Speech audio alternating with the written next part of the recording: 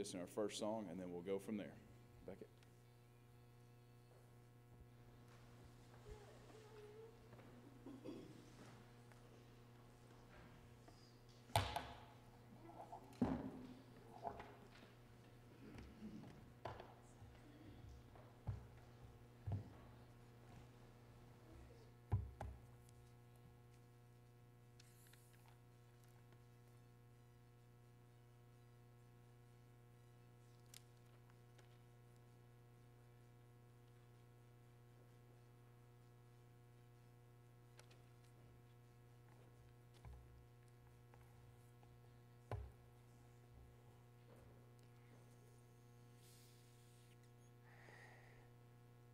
It 1-0. First, last, first.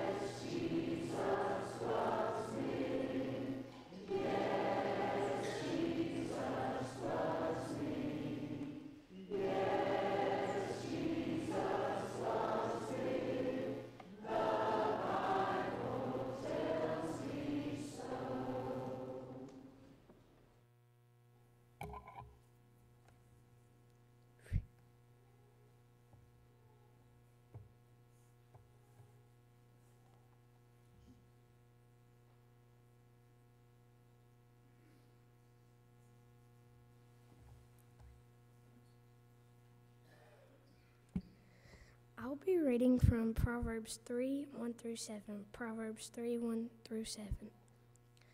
My son, do not forget my teaching, but let your heart keep my commandments. For length of days and years of lives, and years they will add to you. Let not steadfast love and faithfulness forsake you. Bind them around your neck, write them on the tablet of your heart, so you will find favor and good success in sight of the God and man. Trust in the Lord with all your heart, and do not lean on your own understanding. In all your ways acknowledge him, and he will make straight your paths. Do not be wise in your own eyes. Fear the Lord and turn away from evil.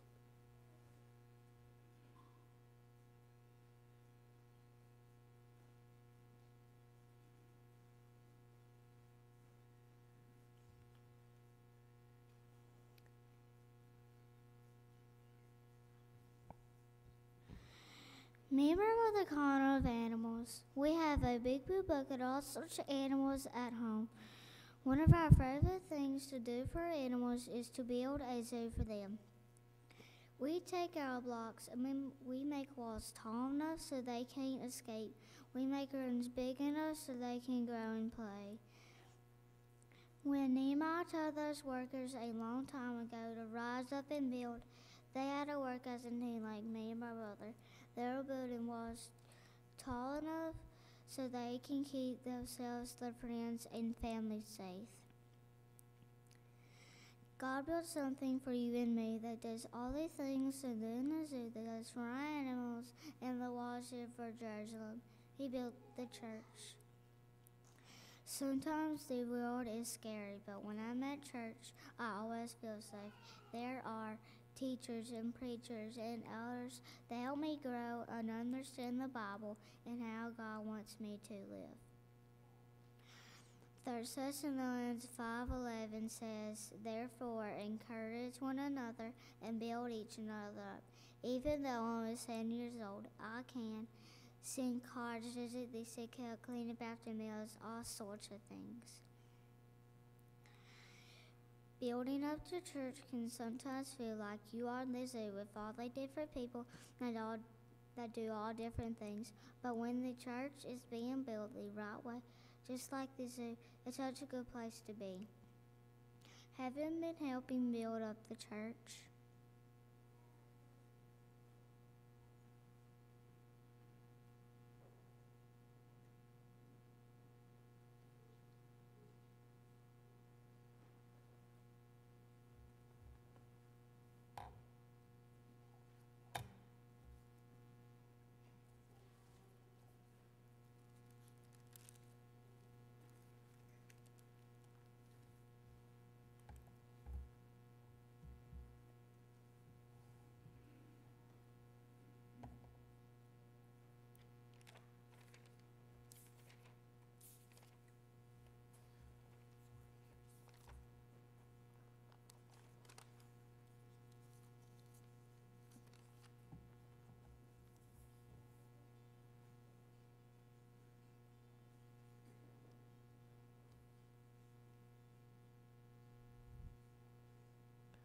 Four 54, first and last verse.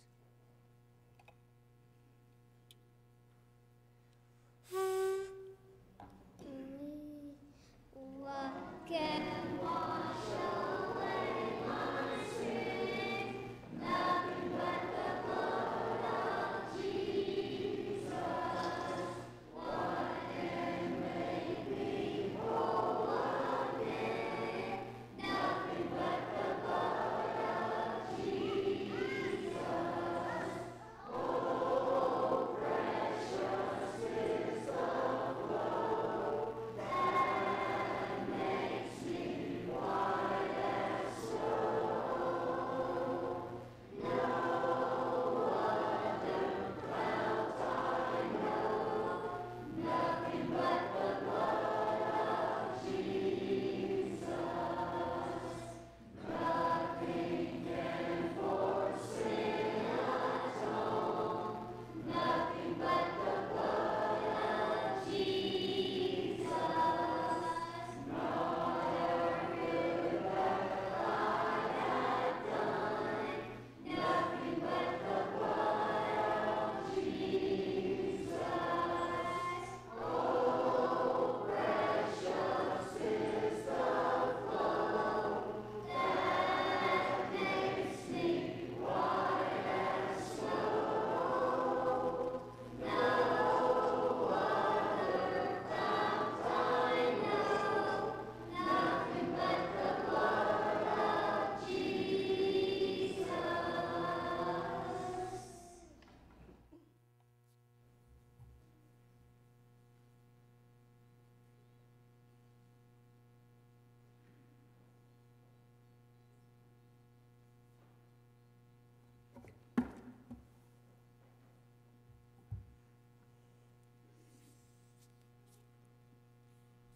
I'll be reading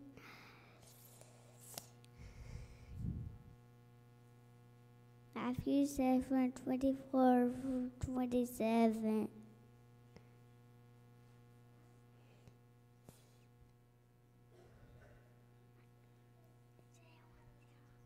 Eight 1-0.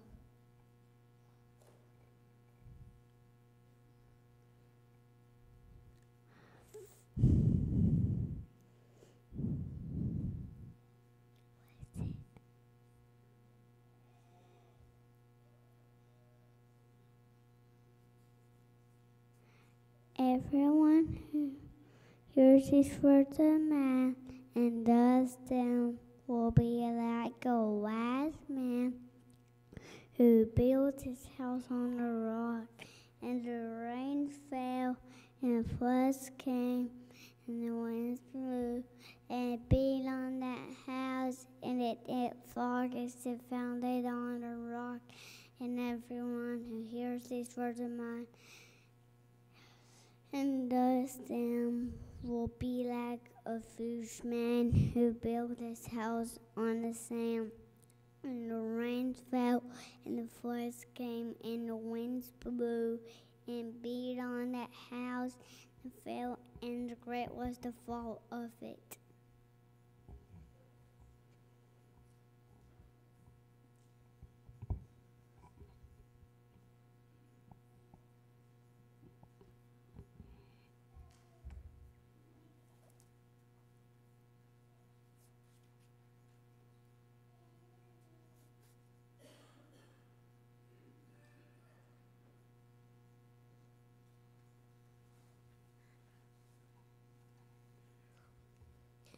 Has anyone ever said to you, "It's in my blood"? I didn't really understand what you meant, but I've heard it a lot. When people say it to me, they mean baseball. Baseball is in my blood. My dad played in college. He coached our local high school team for many years. My cousin is about to start his first season at his college. And me, I'm pretty sure my parents put a ball in my hand my first day on planet Earth. When I thought about this year's legislators' theme, Rise Up and Build, it reminds me of my time playing ball. Baseball is a very fundamental sport. It takes time, practice, and even when it comes to rising up and building your life to serve God, it takes all those things too. Let's talk about each one. God wants parents to teach their kids from the very beginning to love Him and to learn His Word. Just like in baseball, a lot of time has been put up into building up my respect and knowledge of God. I know that my mom and dad prayed for me. I know that as soon as I arrived, they started telling me what a great God made me. They brought me to every Bible class and worship service. As I grew and began to rise up on my own, I know that that's the most important thing. I knew that serving God is the most important thing I will ever do. Practice makes perfect. That is definitely true in baseball. Did you know that experts say that good baseball players hit safely 3 out of 10 tries and field ground balls 9 out of 10 tries? And so when you're watching those Major League Baseball players, just know that that took tons of practice. It takes practice to learn what God expects of us and to teach others how amazing our God is. We're going to make mistakes, but constant effort and practice will make us better servants for Him. James even reminds us in James 1:25 that the person who looks into the perfect law, the law of liberty, and perseveres, or someone who doesn't give up and keeps practicing, being no hearer who forgets, but a doer who acts, he will be blessed in his doing.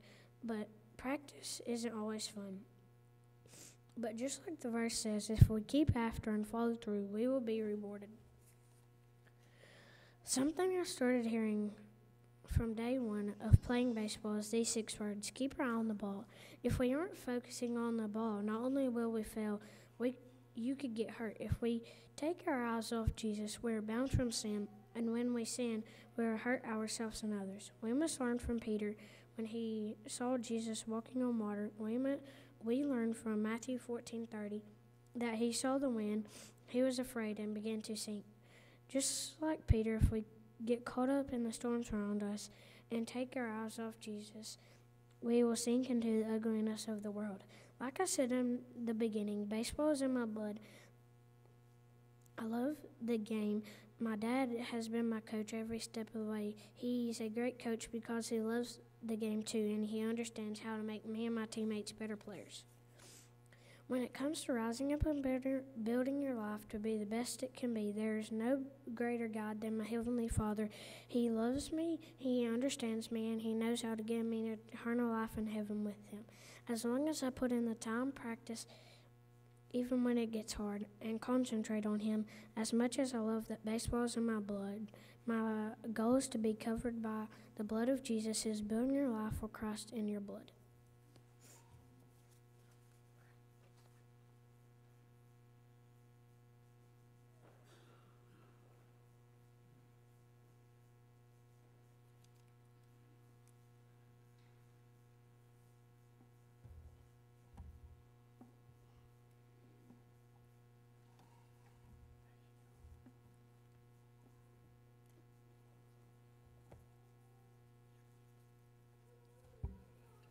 Number 808. 808. We will be singing through twice.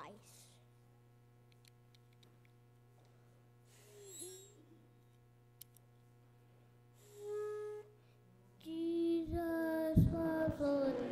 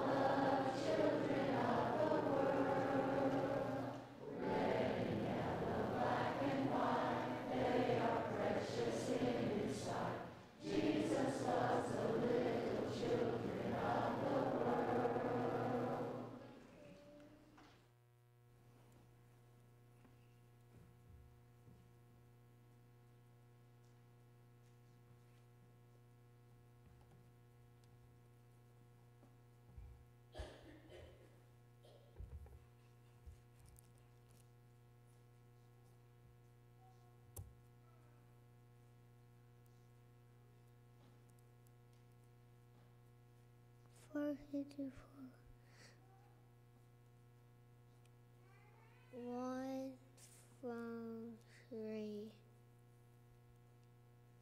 Blessed is the man who walks not counsel on God, or stands away sins, or sits away scruple, that his law is the law, and on his law he meditates day and night. Shall be like a tree planted by rivers of waters, that brings forth his season, his leaf shall not wither, whatever he does prospers.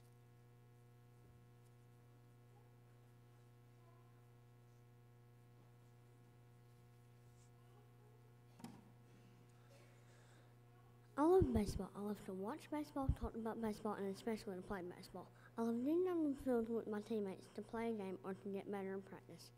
We're always trying to build up one another and our skills to better play the game. I love serving God. I love being with the Christians, learning about God, and serving God together. I'm always learning and being pushed to be built into the best Christian possible. When I think of being built up as a servant of Nehemiah, I think of what the people said to When I think of being built up as a servant of God, I think of what the people said to Nehemiah when he encouraged them to rebuild the walls around Jerusalem. And I told them of the hand of my God that had been upon me for good, and also the words that the king had spoken to me. And he said, let us rise up and build. So they strengthened their hands for the good work. Nehemiah 2:19. Whether you are like the people of God trying to build up the walls around Jerusalem, a Christian trying to grow, or trying to build up your baseball skills, there are several similarities to succeed at each one. One must have the right mindset, attention to fundamentals, and willing to practice all the time. First, you must have the right mindset. You must first want to succeed at getting better in your understanding and the playing of the game. Part of this is knowing that you'll make mistakes. Everyone is going to miss a ground ball, a catch, or a pitch. You cannot be afraid of that. You must give it your best with every opportunity. The same is true for growing as a Christian. Esther 7:10 tells us that we must first want to grow in our walk with God and our understanding of the things of God. We're all going to mess up in our walk with God, but we cannot let our mistakes keep us from continuing to grow in God. Second, we must understand the basics of the game. You must never grow out of the basics of baseball. To succeed, you must feel the ball, hit the ball, and always have ball awareness. It doesn't matter how fast you are or how strong you are if you cannot do the most basic things in baseball. As Christians, we understand the basics of our faith. We're always worshiping God with His people, and a Christian must make the habit to read their Bible daily. It doesn't matter how smart you are or what great things you may do in life if you fail at the most fundamental things of the Christian life. Finally, in baseball, we must be disciplined to practice well. You and I must be committed to giving your best. We must be committed to giving it your best in every practice or game. This means putting in the work even when you don't feel like it. As the new football coach for Auburn, Hugh Freeze said, "Your commitment must be stronger than your feelings." The same is true for the Christian life. You and I must seek to give our very best. Colossians 3.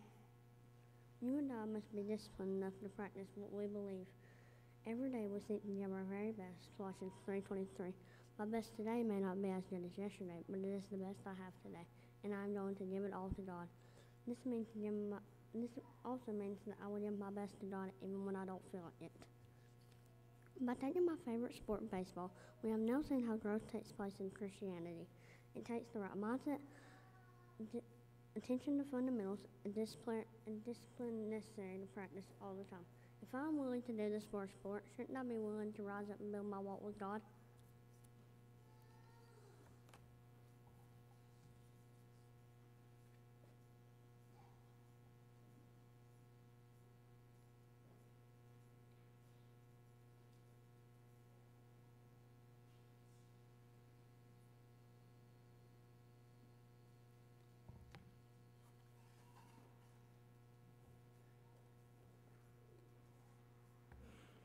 I'll be reading Nehemiah 2, verse 17, NIV version. Then I said to them, "You see the trouble we are in. Jerusalem lies in ruins, and its gates have been burned with fire. Come, let us rebuild the wall of Jerusalem, and we will no longer be in disgrace."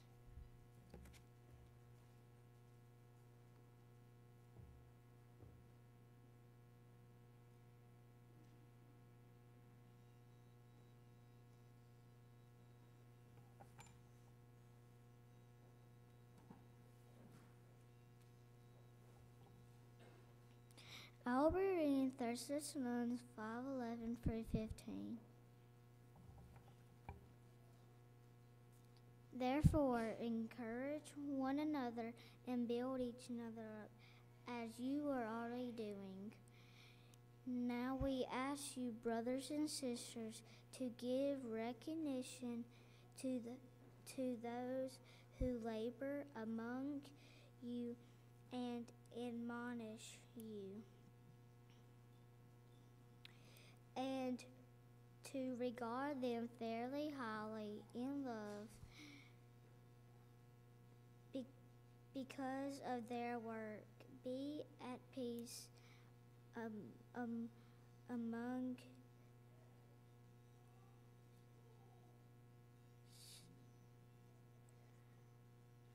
brothers and sisters. Warn those who are idle. Comfort the disgrace. Help the weak. Be patient with everyone. See to it that no one repays evil for evil to anyone, but always pursue what is good for one another and for all.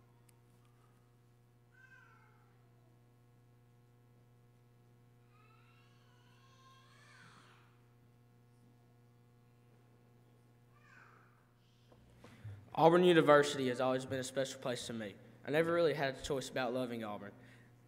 My parents met and attended there. I grew up watching football games every Saturday and occasionally making the trip down south. I immediately fell in love with the atmosphere. The same is true for the Molden Church of Christ. Not only did my parents attend here, but so did my great-grandparents, grandparents, cousins, aunts, and uncles. As both places are special to me, I would like to see both of them be built up and to succeed. To discuss building up the church, I would like to look at what Cadillac did last year to the Auburn football team and see how his work can help us in the church. Cadillac is the embodiment of an Auburn man. He was a running back in 2001 to 2004. In his senior year, he led the team to an undefeated season, SEC championship, and a Sugar Bowl victory. In 2019, Cadillac returned to Auburn as a new running backs coach. When Brian Harsin was dismissed, the football team was a wreck. He was called upon to lead the team for the next 4 games. As I stated, the football program was in shambles. The locker room was divided, and they had been demoralized by crushing defeat. Their efforts on and off the field did not live up to the Auburn standard. Then Cadillac took over the program, and there was immediate and visible difference. They started playing with pride for their team and for the brother next to them. Everyone on the outside unanimously agreed that this was the Cadillac effect. He clearly was emotional on the sidelines and in the post-game press conferences. There was no doubt that he loved the Auburn football team. With this connection to the program, the turnaround was swift. With an underdeveloped and discouraged team, he carried them to a 2-2 record. Regardless of the record, the most notable change was the energy, effort, and passion in which the players were playing with. He became a national sensation. The change shocked the world, and some fans even lobbied for him to be the next head coach at Auburn. Although this didn't work out, the new coach appointed him as the associate head coach in just a few days. Cadillac's turnaround of Auburn leads me to think about the turnaround that was led by Nehemiah and the turnaround that is always necessary inside the church. Nehemiah, like Cadillac, was connected to the people in the city of God. He was a Jew serving the king in a foreign land. Upon hearing of the desolation that characterized the people of God, he was moved to tears and prayer. Nehemiah was passionate about the city of God. It was the capital of his homeland. However, it is most likely that he was born in captivity and had never been to Jerusalem. But this did not weaken his love for the city. Like Nehemiah, Christians have a connection to the church. Having been saved, the church is our family. We should always be interested and passionate about the church's success. In the church, everyone should have an obligation to lead and to participate in change that is in the right direction of the church. Nehemiah, like Cadillac, cared deeply about the city of God. When he was told that they had been demoralized and were making no efforts to improve, he was heartbroken, and he couldn't bear to see the people of God in this way. In the church, we must care deeply about the church. If the church is acting demoralized and failing to get the name of Jesus to the world, it should bother all of us. Nehemiah was willing to act in faith. He volunteered for service to lead change upon Jerusalem. Upon arriving in Jerusalem, he encouraged and rallied the people to rise up and build. The energy he brought to the people was evident, especially when you consider they built the walls in just 52 days. If Cadillac can do it with Auburn and Nehemiah can do it with Jerusalem, we can do it with the church. We can bring new and renewed energy inside the church. We can make massive improvements in just a short amount of time if we're willing to go to work. Cadillac helped turn around the Auburn football program because he was connected to the program and he cared. Nehemiah helped turn around Jerusalem because he was connected to the city and he really cared deeply about the people in the city. If they can do it, we can do it. Will the Moulton Church of Christ be a turnaround story?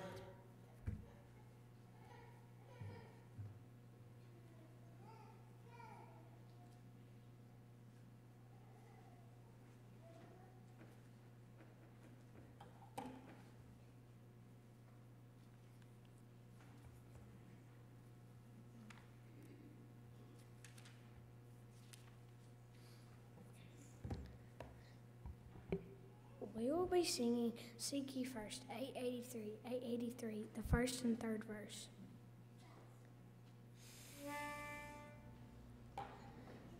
Seek ye first the kingdom of God and His righteousness,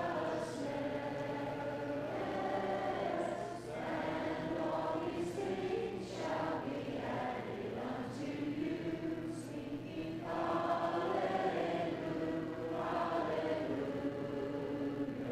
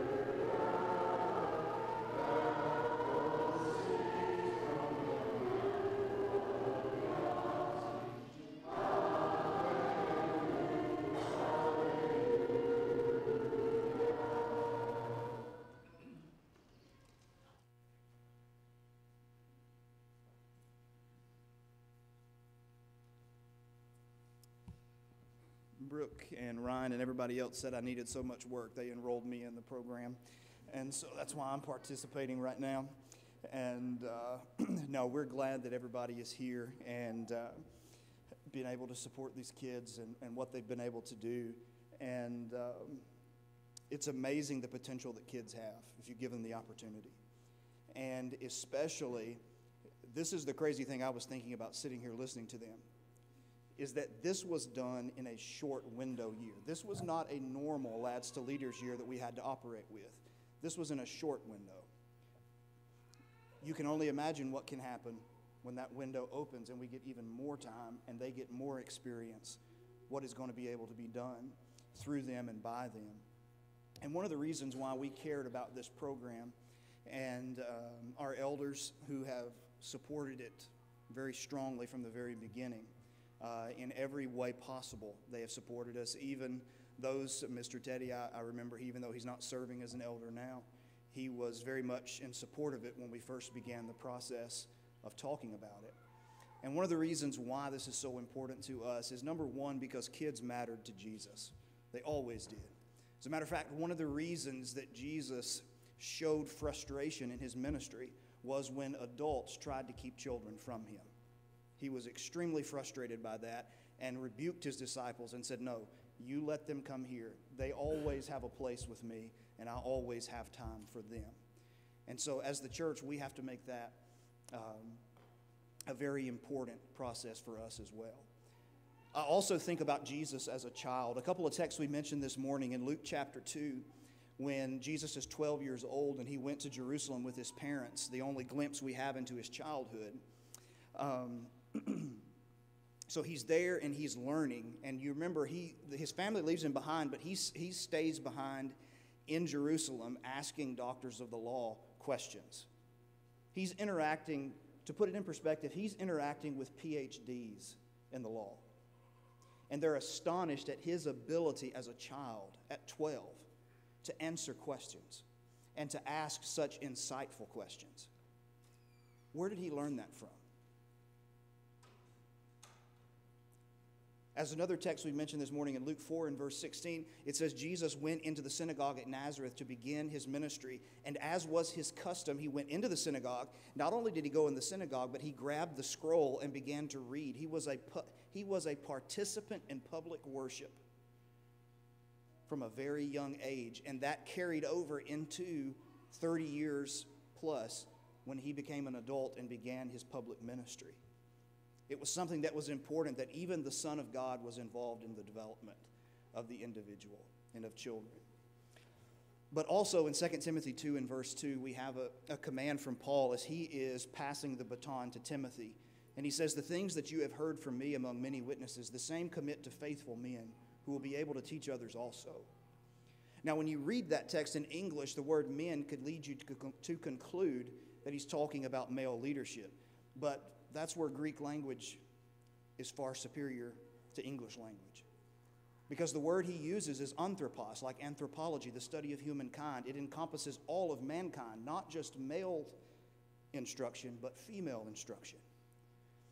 And I'm judging, I haven't had a chance to talk to Brooke much, but I'm judging by the fact that she was wiping her eyes after the girls did their stuff. I'm going to say it probably went pretty well. But there is that constant need to pass on faith to the successive generations. Titus 2, we see it again, the older women to teach the younger women. And so it's something that we're always interested in. Jesus spent time with his disciples. You could look at tons of mentoring relationships. Moses and Joshua, Elijah and Elisha, Paul and Timothy and Titus. You could look at Peter and John Mark. The Bible is filled with them, of individuals who invested in and helped them to become who they are. And one of the reasons why a program like this is especially important is, first of all, I'm not necessarily a gloom and doom mentality type of person. I don't think things are necessarily as bad as some people want us to believe they are. But sometimes in interactions with people who have that gloom and doom personality that say, I'm worried about the world my kids are growing up in. Okay? That's fair to be concerned. But my question back to those individuals is always this. What are you doing to change it? Because you have control right now as an adult to shape the future that your children inherit. And so we can either sit back and complain, or we can get on our feet and we can invest in kids and we can invest in the world and we can change the world for them. That's our choice. We have to make that choice. And so that's one of the reasons why we think that this is so important, not just this program. And we have kids who are here tonight who will not be going to convention, but they still came, they still took the benefits of the program without actually participating in what we consider to be the reward side, to head to Nashville and to be able to have some fun and to participate with other people. So again, we're grateful that everybody has been behind this from the very beginning. We've had overwhelming support from every single person, and so we hope that this becomes the new norm, and this really takes off, because we've got a talented group of kids, and in time they can be really special people. They are special kids now, but imagine what they can be when they're adults with the investment of time. And so we're grateful that you were here tonight. And as always is true, as we've mentioned about mentoring relationships, we always want to try and help people in their walk of faith, wherever that is. And so if there's anything we could ever do to help anybody in their walk of faith, whether you come here or not, that's not our concern. Our concern is that we can help people, period. And so in a moment, Kate is going to lead us in a song. And then I think Drew is going to lead another song and close us out. And then Jackson will have our closing prayer. Kate?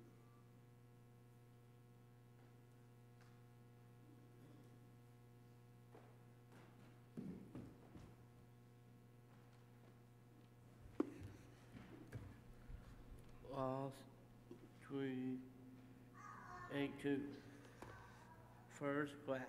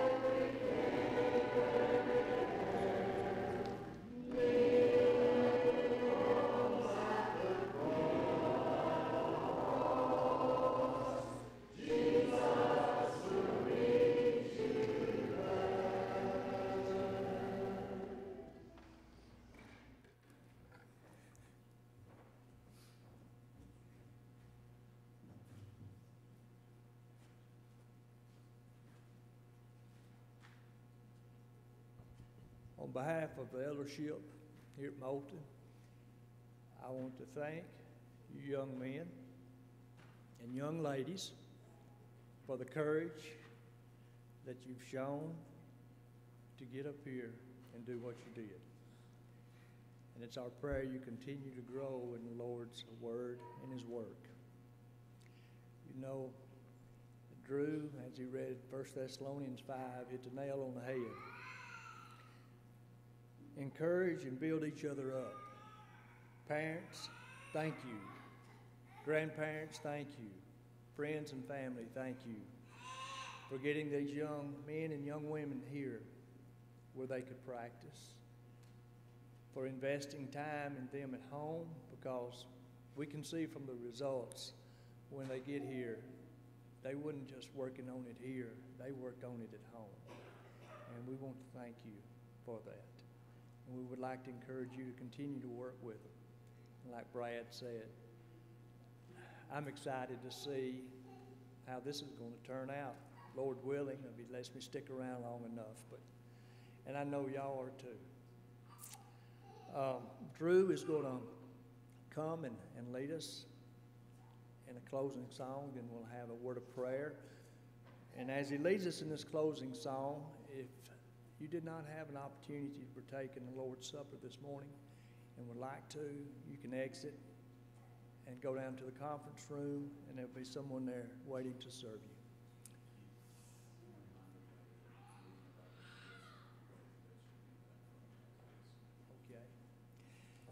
If you are going to the convention in Nashville, when service is dismissed, if you would please meet here in the front of the auditorium.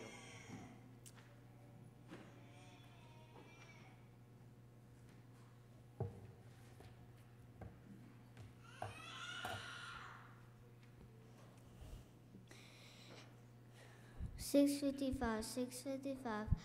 I'll be singing Legend of Found 3.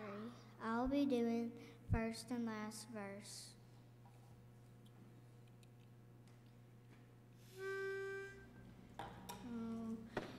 There's a fountain free just for you and me. Let us taste of place to His free. 'Tis a fount of love from the source above, and He bids us all freely drink. Will you come to the fountain free? Will you come? 'Tis for you and me, thirsty souls. Hear the welcome call. 'Tis a fountain open for all. There's a rock that's cleft, and the soul is left that may not its true water share. 'Tis for you and me, and its stream I sing. Let us hasten joyfully there. Will you come to the fountain free? Will you come? 'Tis for you and me, thirsty souls. Hear the welcome call. 'Tis a fountain open for all.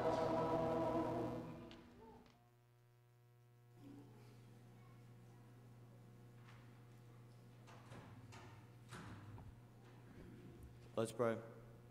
Dear Lord, I come to you, thanking you for everything you've given us, all the wonderful many blessings, dear Lord. Dear Lord, can you please help all the people in your need, all the sick, all the homeless, military, everyone that needs you, dear Lord. Dear Lord, I hope that everyone has safe travels heading home tonight. And I just want to thank you for everything, dear Lord. In Jesus' name, amen.